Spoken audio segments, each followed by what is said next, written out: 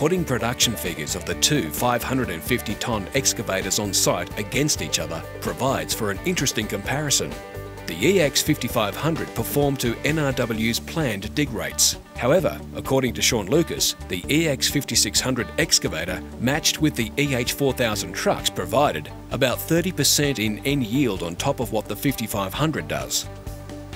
Shaun Lucas attributes the increase in performance to the significant increase in the horsepower, which translates into productivity of the EH5600.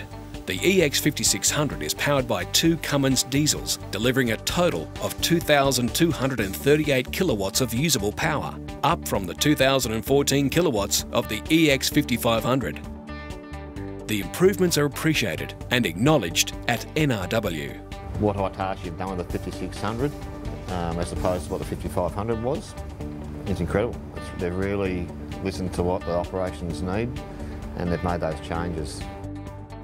The other half of the Hitachi equipment equation at Middlemount, the AC drive dump trucks, are also playing their part, especially the 220-tonne payload EH4000s. But the quick turnaround is having some unexpected impacts. Whereas in the past, the truck operators could look forward to a bit of downtime during the loading cycle, but as Shaun Lucas tells it, reading it, but now it's they get their book open, find their line, and it's bang bang and they're off again. 3 buckets and a 220-tonne Hitachi 4000s, it's gone.